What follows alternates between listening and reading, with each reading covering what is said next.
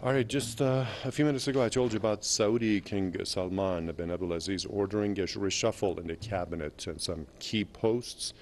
From Ontario now, I'm joined by Jason Unruhe, who's a political commentator. Jason, this is a big change. I mean, this is a big demotion for Al Jubair. There's another person now. What's the reason for this reshuffle? I think that the definite reason behind this is the fact that the foreign policy for Saudi Arabia has been quite devastated in the last several months.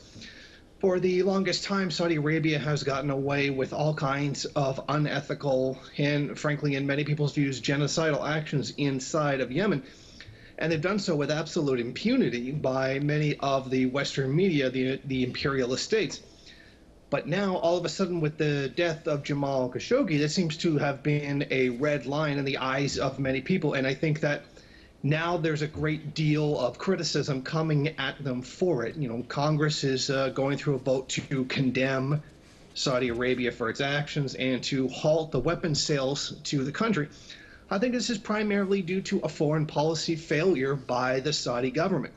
Now, whether or not you can really blame the former foreign minister is one thing. I mean, Saudi Arabia is always doing all kinds of other, unethical actions. But I think that it's kind of a case where it all rolls downhill. The international image of Saudi Arabia has become much more heavily criticized than it has in the past. And I think that they're looking for perhaps someone that can try to repair their image in this case, although it's really very questionable if that can even be done. And Jason, could we also expect to see some changes in the Saudi foreign policy and its ties, for instance, with regional countries?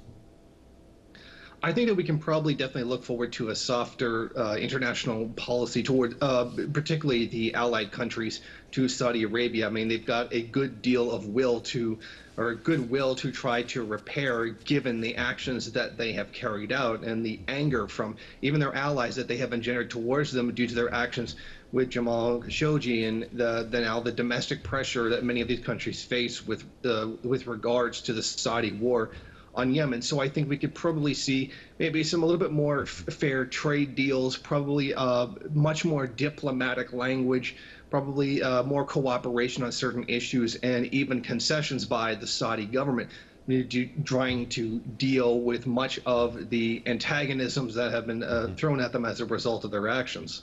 Right. Appreciate your comments. Political commentator Jason Unruhe, who joined us from Ontario.